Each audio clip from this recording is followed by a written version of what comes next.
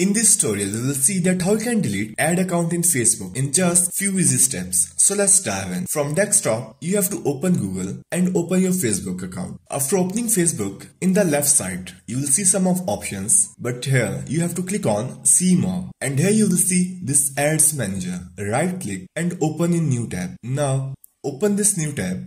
And it will open this Ads Manager. Now firstly we have to select account that we want to delete. So this is the account that I want to delete. I will select this and then in the left side you will see some of options, but you have to come to this settings icon. Click on that. In settings icon you have to click on this add account setup. Then it will open this window of account controls. Here you will see business payments and here you will see deactivate ad account. But to delete ad account, firstly we have to deactivate it. After deactivating it, if you want to delete this account permanently, you may need to wait for a period, usually 30 days, during which the account is deactivated. After that period, you can return to that ad account settings and click on permanently delete ad account. It will show here and then you can delete your ad account. And please note that once an ad account is permanently deleted, all the data associated with it, including ad campaign sets and ad creative, will be permanently lost and cannot be recovered. So this is the process of delete ad account in Facebook that usually takes 30 days. So that's how you can delete ad account in Facebook.